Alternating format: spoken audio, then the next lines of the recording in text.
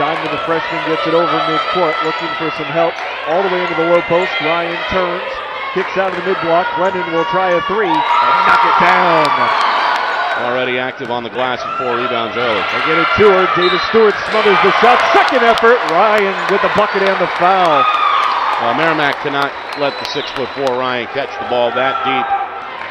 Guachione works away from the trap. Glennon back to Guachione.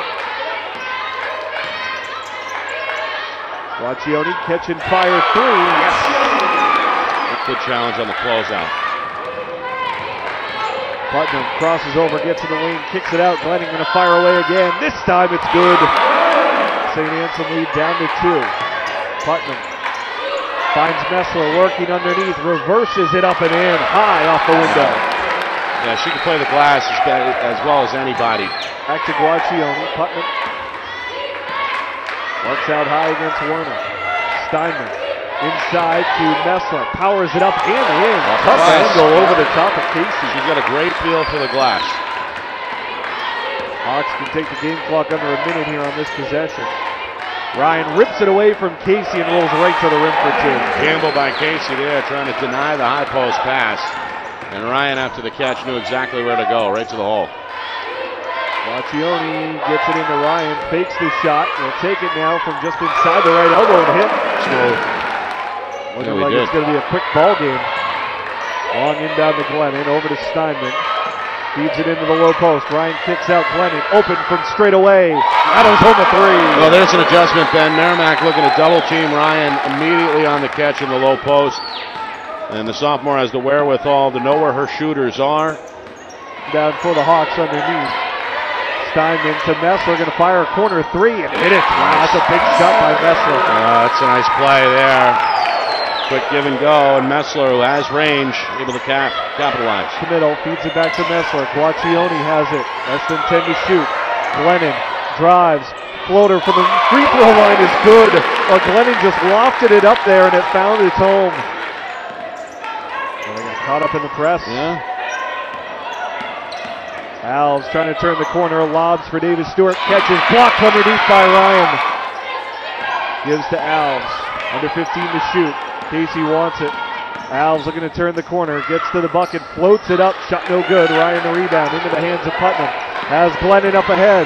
Glennon spins on Kimball. Hangs and hits. Wow. Pretty spin move there to avoid the double.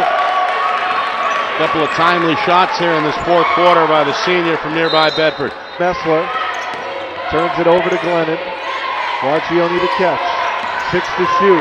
Putnam to Guachione. Takes the 3 for the lead. And hits! Grace Guachione from downtown. The freshman did not hesitate. Shoots it with confidence. Under a minute to go. Hawks by 1. Guachione tries to feed it in. Ryan, triple team, tied up. Casey with a steal. Lobs it ahead. Torres lost it. Loose on the floor. Putnam. Guachione picks it up. 3 seconds, 2. Torres commits a foul. Let's switch everything too here. Kimball floats it in. Casey looking for the tie. Comes up with nothing. And Saint Anselm holds on. Grace Guachione, the hero today with the game-winning 3. And Saint Anselm staves off a good challenge from Merrimack. 59-57 the final. Yeah, this part of the season, you really want to make sure you at home, hold the home court advantage. And win those games, especially it's coming down with the middle of the pack, the way we're all bunched up right now. It's a really meaningful win. And, for our group to, if you compare the 2 games, from early in the year to now and, sort of the evolution of our team, and the development and the growth, it really shows, our team's drive and commitment to getting better. And, there's still, some potential for us as well.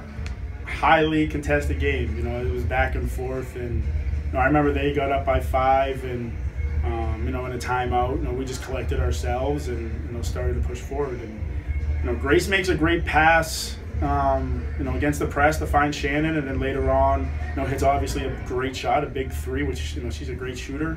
But it wasn't easy for her all day, and she continued to pop back from. From plays and focus on playing the next play, and she came up with some big ones.